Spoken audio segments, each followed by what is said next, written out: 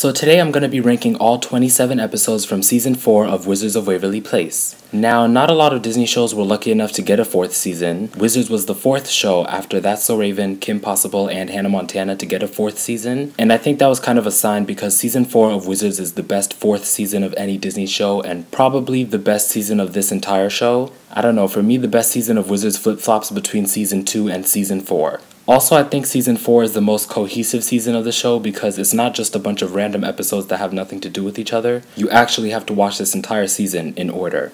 Anyways, without further ado, let's rank all 27 episodes from Season 4 of Wizards of Waverly Place. Everything is not what it seems.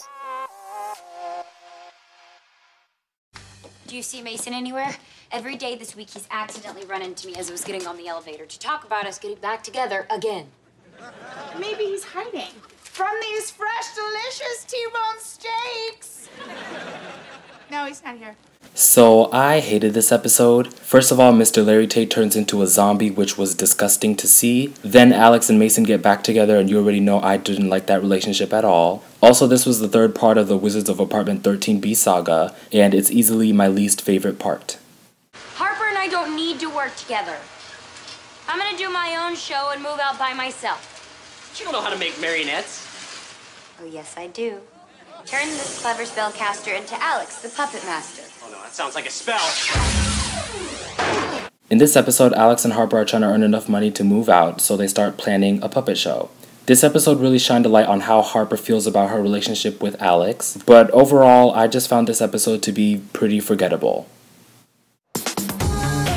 Hey, Dad. Now that I'm probably gonna be the family wizard, I think it's time I get that family wizard robe everyone's always talking about. Is this it? Get out there. In this episode, Justin struggles to pass the family robe to Max. Meanwhile, Harper tries to get Alex to take accountability for her actions and show her what life without magic is like. Although this episode was sweet, it too was pretty forgettable.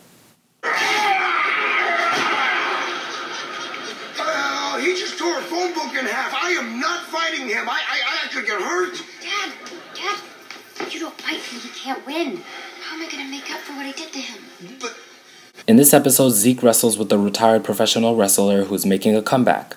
So, I love the episodes about Zeke. He's always so outlandish and entertaining, and he's one of my favorite characters of the show, but I just don't think this was his best episode. Not even close. How you doing, Sweater Vest? The name is Penny Nichols from WizTech. I'm here to inform you that you're all required to perform a wand drill. Ooh, a wand drill. This sounds like fun. In the first part of the Wizards vs. Angels saga, we get introduced to Rosie, who ends up being an angel. This episode was okay in my opinion, not really one of my favorites, but I did hear someone once say that the secret of Rosie being an angel was spoiled by the trailers for this episode. Keep the clapping going because I have a very big announcement. I have decided to quit the wizard competition. ladies and gentlemen, the Russo family quitter. We are an impressive bunch. In this episode, Alex gives up on the wizard competition so she can focus all of her time on her relationship with Mason. Unfortunately, since she gives up the competition, she'll just be a regular human, and regular humans can't be with werewolves in their universe. Overall, I thought this episode was cute. I especially loved the rich Kukui family, and the father of the family is actually Maria Canals Barrera, Teresa Russo's actress's real-life husband. So I thought that was cool. Hey, it's the happy couple who, instead of breaking up, became just friends. How's that working out for you? Great. And Harper's helping too. She sat between us at the movies today so we weren't tempted to hold hands. Thank you, friend Wall. In this episode, Alex and Mason are trying to figure out how to be just friends, and just then Dean, who was Alex's boyfriend in season 2, returns. Alex and Dean start having a good time, then Mason gets jealous and he eats Dean. Like he werewolves up and straight up devours him. So yeah, this episode was ruined by Mason being Mason. Don't freak out. But when I did that magic trick with Max's money, everything is not what it seemed. What do you mean? Do you believe in the existence of wizards? Wizards? Because after what I saw today, I know they exist. What? No, that's crazy. Alex is not a wizard. In this episode, Zeke finds out that the Russos are wizards, and I automatically feel inclined to compare this episode to the season 2 episode, Harper Knows, where Harper finds out the secret. Even though I think Zeke Finds Out had higher stakes, Harper Knows was just more entertaining in my opinion. As you can see, this apartment has many wonderful amenities, like this beautiful view. Huh. Of another building's rusty old fire escape. Pretend you didn't see that. You can choose your own view. A beach. This is the first episode of the 4-part Wizards of Apartment 13B saga, where we see Alex and Harper move out to an apartment complex with a secret 13th floor reserved for magical creatures. I thought it was interesting to see two girls move out the house and rent their own apartment because that's something that doesn't really happen on Disney, because usually the characters just go off to college, but I really liked how we got to see Alex and Harper take a different path. But the reason this episode is lower on this list is because the girls throw a housewarming party and Mason ruins it by being Mason. Okay, everybody, we're leaving. Where to? 1957. I've heard of that place. No, Alex, what are you doing?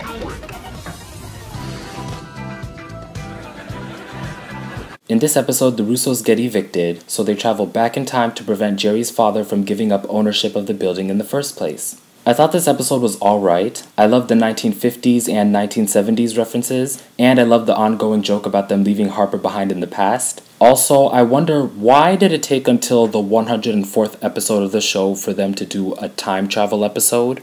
Well, better late than never, I guess. Why be alone when you can whip up a Harper clone? Hey, Harper, wanna hang out? Sure, Alex. Can you sit in on drums? Oh, I'd love to. Oh, and I'll make popcorn to throw at the TV when we lose. Oh, we're not gonna lose. We're gonna own it. In this episode, Alex has been missing spending time with Harper, so she whips out a Harper clone that can be with her 24/7. I actually thought it was hilarious when the real Harper was yelling at her clone. It kind of felt like the new confident Harper from the later seasons was intimidating her old awkward self from the earlier seasons. But overall, I really liked this episode and I thought it was an interesting concept. Max, you tell us where they went or I'll send you to your room. Sweet! I love my room. Then you can never go there again. I never liked my room anyway. Jerry, how are we supposed to punish this thing? In the second episode of the Wizards vs. Angels saga, Alex, Justin, and Harper sneak off to an angel club with Justin's angel girlfriend, Rosie. I thought this episode was pretty cool. I especially loved the joke when the Russos got caught in their lie and have to prove that they're angels, so they give Alex a harp and tell her to play the harp since every angel can play the harp. Then Alex immediately gives the harp to Harper and says, "Well, here, you're Harper." Also, this episode was nominated for an Emmy Award, which is amazing. Forever, you broke up with me over text message. Yeah, you want me back, I know you do. You Alex. said my sister wouldn't know. Alex! What? In this episode, there's a heat wave, so the Russo family closes up shop and travels to the beach for the day. Usually I don't like episodes about heat waves, but I'm glad they didn't focus the entire episode on that aspect. I love the concept about how fortune tellers bring real fortune to wizards, and it was so messed up when Alex's fortune read, "Say goodbye to your life," and she came very close to death so many times throughout the episode, but then she transferred her fortune to a little human girl who ended up getting a whole bunch of money. But overall, this is a fun summer episode. I'm really glad that we're still friends, but I just think it's time for you to move on. Move on? Very well. I heard this apartment had fleas anyway.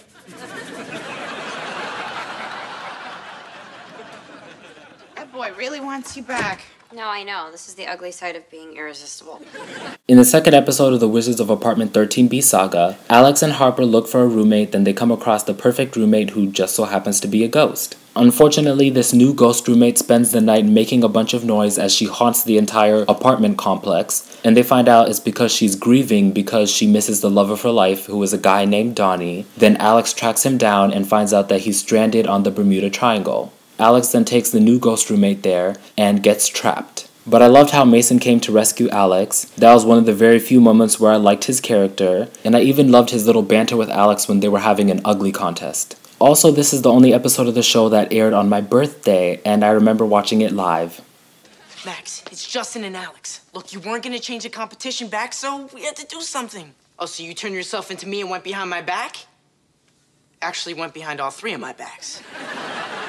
Justin, get him out of here. You guys are ruining my plan. It was a dumb plan anyway. Oh, you had the same plan. In this episode, Max joins a group of young, sophisticated wizards, and the guy who plays Spencer on Good Luck Charlie, Shane Harper, his character convinces Max to move up the original wizard competition to the following Monday. I thought it was cool how this episode mentioned the wizard competition date, and the actual series finale with the wizard competition would end up airing exactly 1 year after this episode, give or take a day. This is also the episode where Justin and Alex accidentally turned Max into Maxine, which was very interesting. So how about those tickets? Sorry, I just forgot why I was here for a minute. What was your name? Alex Russo. I'm Justin. I'm Max. And you still haven't given us those tickets yet. In this episode, Alex's relationship with Mason is on the rocks, and just then the dashing beast tamer Chase Riprock walks into Alex's life and threatens the relationship between Alex and Mason. This episode did a good job at introducing a new character, and I loved how Justin kept trying to act like he was on the same level as Chase, even though he clearly was not. Hello, son. And you must be Alex. So nice to meet you. She smells clean. Thank you. It's not a compliment. Clearly, she's a bather. In this episode, we meet Mason's parents, and usually I don't like the Mason-centric episodes of this show because I don't like Mason, but it was nice exploring what a real werewolf family acts like and what their traditions are in this universe. Also, this episode was written by David Henry, which I thought was awesome. I probably can't do a lot of things anymore. Right, Daddy? Oh. She's doing to you exactly what you used to do to me. Looks like the little girl shoe is on the other foot, and it fits well. This is one of my most watched episodes of the show, and the reason I watch it so often is because it's nice to see Max's character, who's now in Maxine's body, get all of the attention for once, and little Maxine was just bringing the heat. She was so mad, and I would have been too if my brother and sister turned me into a little girl for an indefinite amount of time. So, what do you think? Cocktail dress? No, this is my favorite part of the story. Make me a princess. All right, but you're gonna stick out. I'm Harper. I'm wearing a book dress. This episode was so creative. First of all, I loved how Harper was Cinderella and Alex was just the fairy godmother, because Harper was beautiful and most people don't really pay attention to her because they just see Alex. I also loved how they mashed up this fairy tale with other fairy tales like the Three Little Pigs, and they even had Mason be the big bad wolf because duh. Who is that adorable little girl? It's not Max, because Max is a boy. Professor Crumbs, your shoe is untied. Where'd he go? He'll know how to turn me back. In this episode, Maxine turns back to Max. Honestly, for such a creative show, they had some not so creative episode titles. Anyways, I really enjoyed this episode, and I thought it was interesting how Justin and Alex crossed spells again and turned Professor Crumbs into a young version of himself. Oh, there you are. Where is she? Turn me around. Alex, how did you get in there? Felix put him down. Paracon put me in here when I found the test results. All the delinquents passed. What? In this episode, Justin manages to successfully pass all of his wizard delinquents, making him once again eligible to compete in his family's wizard competition. I really liked this episode. I liked how Felix ended up being the only one who could pull the wand out of that magical ball, and I thought the evil wizard guy who tried to sabotage Justin was more funny than evil. Also, this was the 100th episode that they filmed, which is a major accomplishment. The Wizmergency whiz light is on. This means the powers are still down. Oh no! The government must have captured everyone. This is bad. That means they still have Professor Crumbs, too. In the season premiere, Alex tells the public about wizardry in an attempt to free all of the wizards trapped by the government. Unfortunately, everything was a setup to see whether or not the Russo siblings would expose wizardry. I think this was a great season opener because it picked up right where season 3 left off, and I felt like it was strange yet interesting seeing Alex and Justin going back to level 1 because they both attempted to expose wizardry, and Max is now in the lead and he will continue to be for like the first half of season 4. For saving humanity from the angels of darkness, you have been named Wizard of the Year. Congratulations, Alex. Wow. A truly underwhelming display of enthusiasm. In this episode, we find out that Alex has won the esteemed Wizard of the Year award, much to everyone's surprise. And during the ceremony, chaos ensues as Mason spots Alex hanging out with Chase, then the two boys break into a fight. Along with being one of the most memorable episodes of the show, I love the Wizard of the Year concept, which Casey Undercover kinda copied with their Spy of the Year episode 5 years later. And good on Alex Russo for dumping Mason by the end of this episode. Oh my gosh, that's Rosie. Wait, how do you know her? She was my teacher when she was a guardian angel. What do you mean, was? Rosie's an angel of darkness now. What? That's why Justin's acting bad.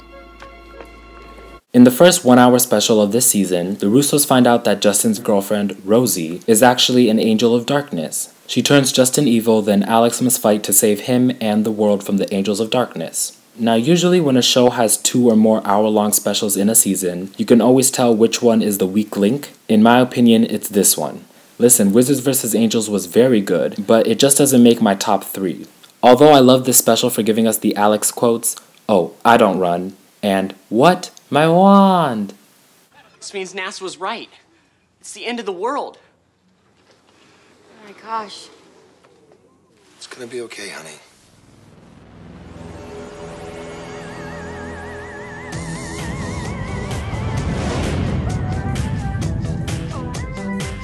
In what is possibly, no, definitely the most somber episode of the entire show, there's an asteroid hurtling towards the Earth and everyone is certain that it's the end of the world. And they weren't playing around, everyone was fearing for their lives in this episode. And although I think this is top 10 best episodes of the entire show, I'm still a little confused as to how it aired on Disney because this was a very dark episode, especially when everybody thought that the Russo kids passed away while taking on the asteroid.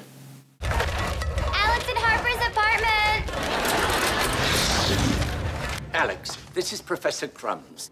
Oh, Professor Crumbs, now is not a really good time for me, but I can call you tomorrow. Give me that! Professor Crumbs, we are doomed! We are falling into a black hole and we need help! In the final part of the Wizards of Apartment 13B saga, we find out that Gorog, the leader of the Dark Angels, created the secret 13th floor as part of an elaborate plan to get revenge on the Russo kids for defeating him in Wizards vs. Angels. This was an episode I remember watching live. I remember Alex and Justin being trapped in the apartment with the black hole and Max coming to save them. I remember Alex, Justin, and Max combining their powers to defeat Gorog once and for all. And I remember Juliet making a surprise return. Now, if you were one of those people who stopped watching Disney as soon as Hannah Montana went off the air, then you definitely missed out on gems like this episode right here. Let's find out which Russo will be the last wizard standing. Come on, you had to know this episode was going to be number 1. In this episode, we finally get the Wizard competition, and I've always considered this to be the best episode of the show and the best Disney or Nickelodeon series finale ever. It's also the most watched episode of the show and the most watched Disney series finale ever, and I see why. This episode was an event. I remember watching it live and having the time of my life. It was a roller coaster of emotions. Happy, sad, confused, anxious. It was the best. Also, I kind of wish they had the viewers at home vote to see who they would like to be the family wizard, but I guess they wanted to keep it a surprise and I respect that. Anyways, that's my ranking for all 27 episodes of the 4th season of Wizards of Waverly Place. It took a lot of time and effort, so please don't forget to like, subscribe, and comment down below, and thank you so much for watching.